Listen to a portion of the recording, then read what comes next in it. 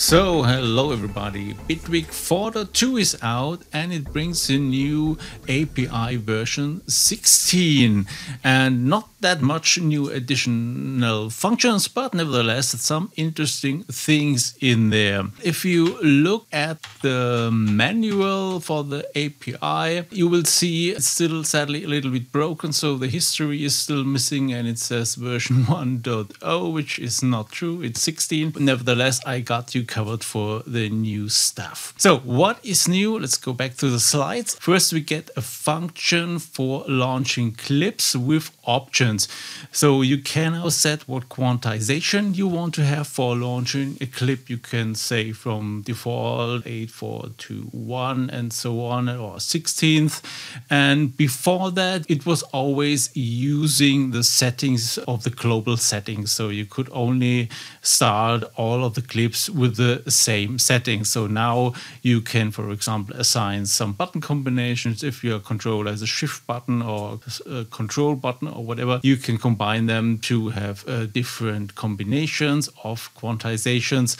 And also you can have different launch modes. For example, you can say, okay, I want to have this quantization, or I should continue immediately with playback or continue with the quantization. So it starts in the middle of a clip at the same position where the previous clip was playing. Another nice addition is that you can say here launch last clip with options, which is now at the track, which means it simply starts the previous clip, which was playback. So you can quickly jump between the playback of two clips. For example, with the button combination, you can start a new clip, and then when you release the combination key, for example, the shift key, automatically you can start the previous clip, which is some nice tool for live improvisation. Okay, and I prepared an example for you how you could implement that. So let's switch to the code. I created a little JavaScript program with the creation program, which is part of Bitwig as well. And I showed you that in one of the earliest tutorials, so you can check out that if you don't know how to do that. And what you will notice, it says now API version 16. So if you want to use these new methods, you absolutely need to do that or upgrade your existing script.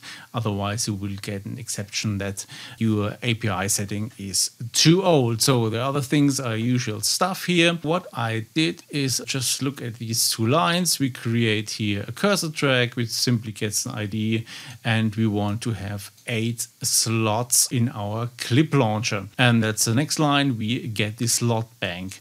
And we want to work with the slot bank now to start a clip, a new clip, and with a specific setting. And then we want to jump back to the previous one. We will come to that part in later on. It's another example. And why I did this in JavaScript is because JavaScript is nice for experimenting, because you can simply define some methods and then call these methods inside of Bitwig, which is really nice. I created this launch with options, so we can say which clip we want to start in our slot bank. Here, for an example, I just added, we want to start here with 1 bar of quantization settings. And there's another method, launch last clip, which means we call that now on a cursor track. We say we want to continue immediately the playback of the previous playing clip. So let's check that out. Switch over to Bitwig. So here we have Bitwig. I just created 4 clips as an example. We have, as you remember, a slot bank with 8, so we're covered with this 8, but we are only addressing now the ones we have here. So let's go back to the code. We want first to launch with options. And this is a nice thing. You can just open the controller script console, select this script here, and then you can insert that launch with options. And we say we want to start the second clip, which actually is the number 1 because we are starting with 0. So this starts now the second clip, this playing back, and we want now to switch to play back the third one. So it's now running the third one. So the previous one was the green one, and let's get that code, launch last clip with options. And if we look now at the green one, it started playback directly here at this position where the red one was. and it jumped back to the playback of this. So this is working nicely and a pretty handy feature. So let's go back to the slides. Next thing is not very impressive. I also did not create an example for that. It's simply if you have developed a sequencer and you have steps in there, you can now move these steps to the left or to the right. And this is simply giving here with this offset. And this is simply the index of your step and of your row in that step sequencer. It's sadly not that impressive because the thing is it still only works on slots. So this is no nudging to the left or the right. It's just moving a node from one slot to the next. I'm not sure if this is really handy because you could also implement this already now with just deleting the node and creating a new one, but maybe someone can have a use case for that. So next one is also a little bit difficult use case, but maybe I'm curious what you are doing that. So the new method is that you can create preset pages for the remote cursor mappings and also start the mapping process and delete mappings. The problematic part, I think, is that you still need to then use your mouse to select the mapping, because it's not working on a controller. I at least have no idea how that should work. But let's show you what it does and how does it work. I did in the same file a similar use case. So now we create here a cursor device. So we follow the currently selected device.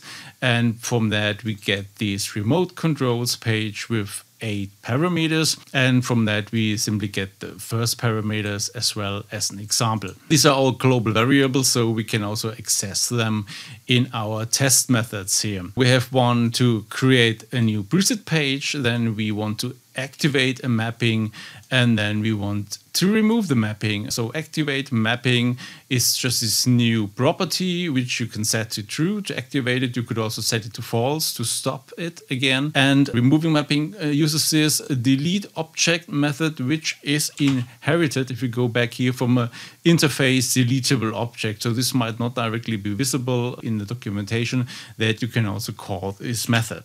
So let's check that out. What we need to do is first to go to, where is Bitwig? Here is Bitwig. Let's maybe stop also the playback and open up here the polysynth we have here. Let's open up the preset pages. So we see there are no preset pages here in the upper area, and we can now enter this method, create preset page, start it, and bang, we have now a new preset page. The next thing we want to do is we want to activate mapping, and this is for the first parameter because we got here the first parameter. And let's check out that, and bang, you see the first parameter starts mapping. And this is now here where the problem appears, because now you have to use the mouse to click here one of our parameters, for example that one, to do the mapping. And then you can also delete it again if you want to do that with the remove mapping method, which calls this delete object method. And here we go, and it's gone again. That's it already for API 16. Not that much method new stuff, but I think some interesting things, especially the playback of the last selected clip. And I'm curious what you do with these things. Maybe you have a better idea than me, and write some funky code.